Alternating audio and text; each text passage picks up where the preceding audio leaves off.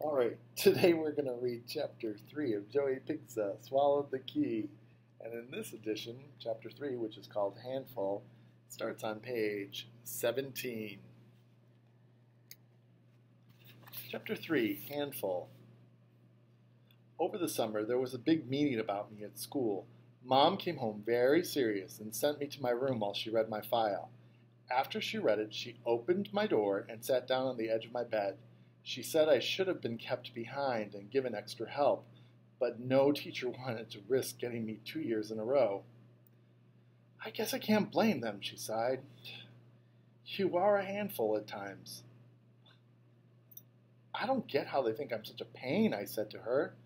And I didn't, because most of the time I wasn't even in the classroom. I was in the principal's office, or with the nurse, or I was helping out in the library, or a cafeteria, or running laps out on the playground.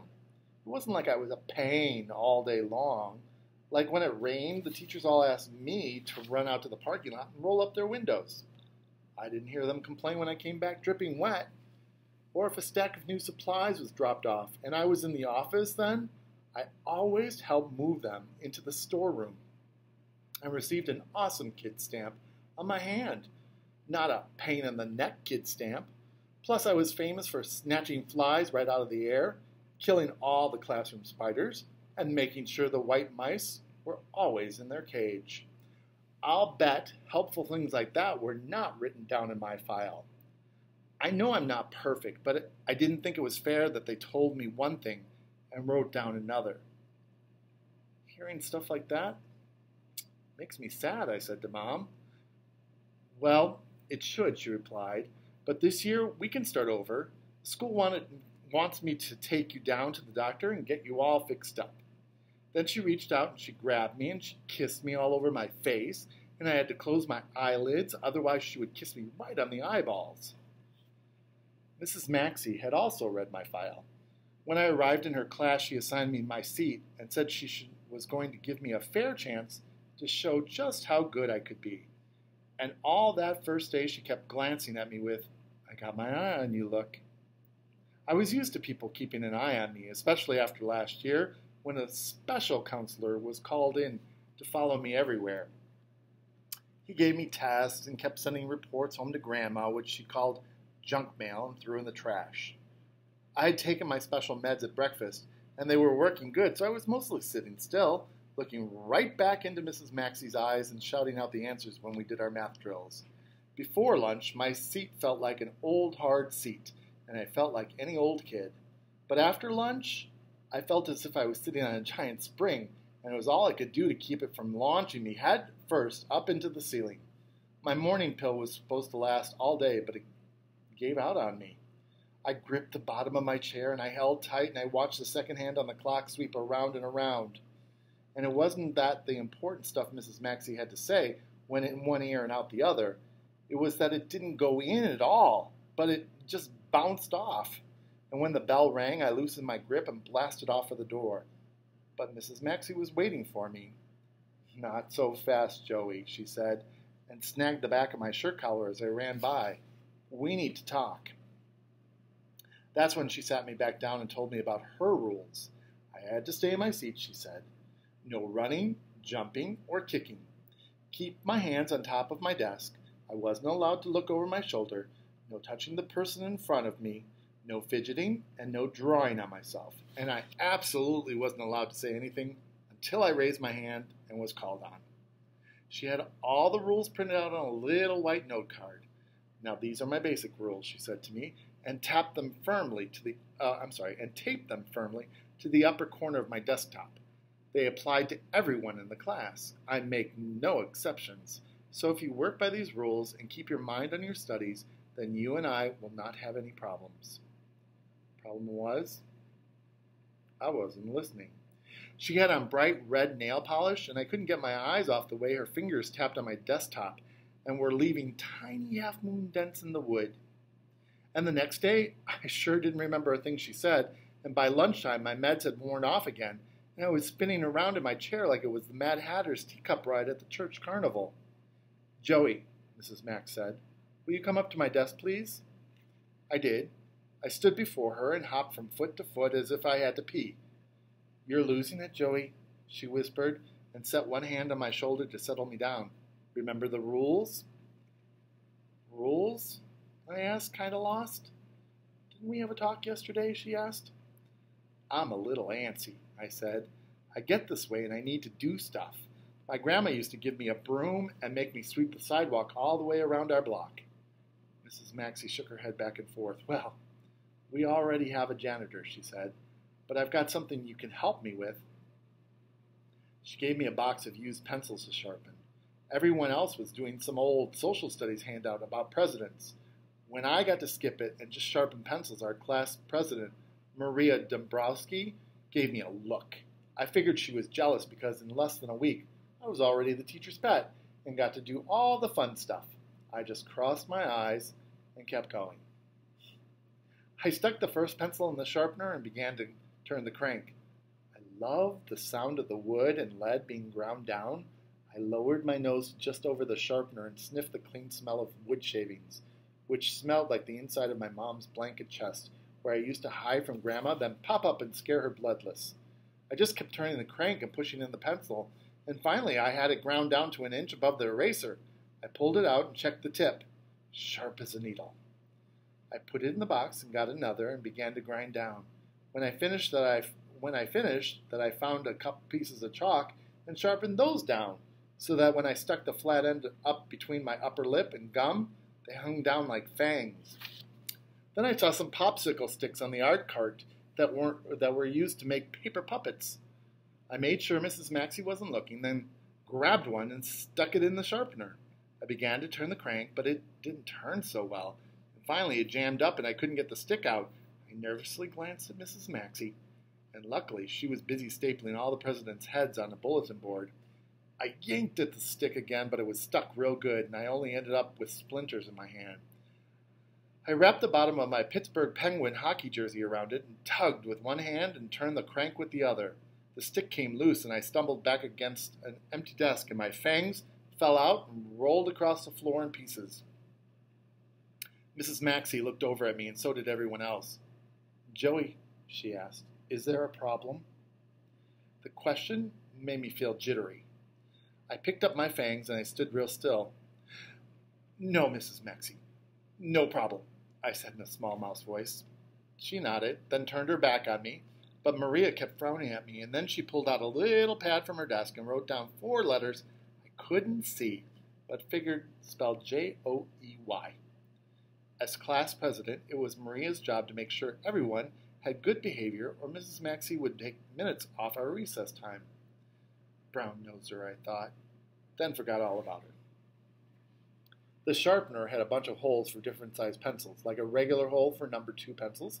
Then when you turned the dial, there was a bigger hole for thicker pencils, and even a hole big enough for one of those giant clown pencils that are as big as thick as my finger. Mom had said I needed to cut my long fingernails back because I was scratching myself all up in my sleep. Plus, I thought it would be cool to grind my nails down to sharp points and look like a vampire. So I stuck my little finger in and gave it a good turn, but in an instant I jerked it out and started shrieking. Mrs. Maxey spun around and ran towards me. I slipped! I hollered. "It was an accident!" "Let me see that," she said, and grabbed my hand. I held my finger up in the air, and it was only a little scratched up and bloody on the tip, but the nail had been yanked over to one side and was just hanging there like when you peel the shell off a shrimp. "It doesn't hurt," I said, trying to get my hand away from her and shove it down into my pocket where no one could see it. "It's okay." The next thing I knew, Mrs. Maxey had a wad of tissues around my finger, and she held it tightly with one hand and told me that it was going to be all right, and she held my elbow with her other hand to settle me down, because by then I was swinging around and slapping at my leg with my free hand as if her ants were biting all over me. "It's not good to hurt yourself," she said calmly. "I was just playing vampire," I explained. She took me directly to Nurse Holyfield, who said she'd seen worse and not to worry. Other kids had done the same. She fixed me up with a big white bandage around my finger so that it looked like a stick with a huge wad of cotton candy on the end. "The nail will fall off," she said, "but don't worry, you'll grow another." "Is there a fingernail fairy?" I asked her. "'Cause if there is, I'll put it under my pillow and get $1." She smiled at me, glanced up at Mrs. Maxey, and nodded like they both knew something about me I didn't know. People were always giving each other secret looks around me, but I didn't care. I had private thoughts of my own that I didn't share with them, so it made us even. After class that day, Mrs. Maxey was waiting for me at the door. "We have to have another talk," she said. "Let's sit down." I stared at her because I wasn't sure what to talk about, and if I started talking first, it could be about anything. So I waited, and she went first. "Joey, you have to listen to me carefully," she said in a calm radio voice. "I want to help you, but you have to help yourself too. Today, you hurt yourself." "It was an accident," I shouted, and jumped to my feet. But she just put her hands on my shoulder and slowly pressed me back into the chair. "But you did it," she said. "Other kids would not have, and this is my concern, that you don't know what will hurt you or not. And no one at the school wants to see you hurt, and—" She stopped for a moment to be real careful. "And no one at the school wants to be hurt by you." "I wouldn't hurt anyone," I said. "Not intentionally," she replied. "Not on purpose. But we have to make sure you don't."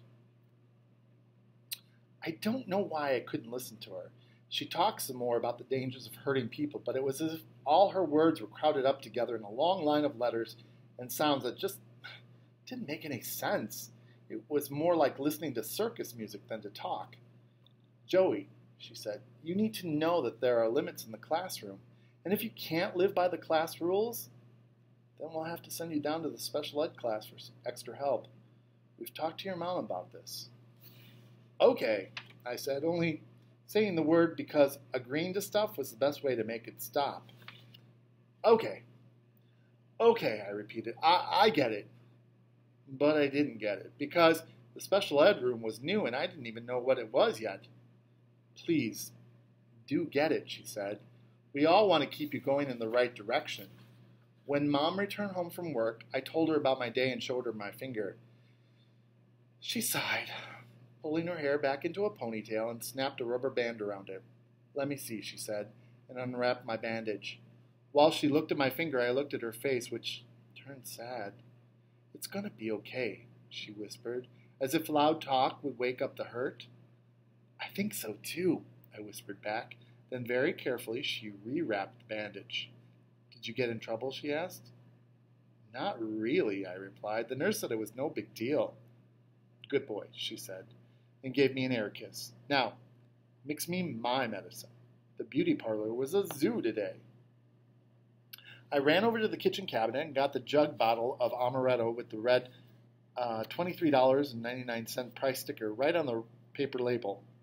Mom had been calling it her medicine ever since I got my medicine. I think in the beginning she called it that so I would not feel bad about having to take something to make me feel better. Like we had something in common because, as she said, her medicine makes her feel better too.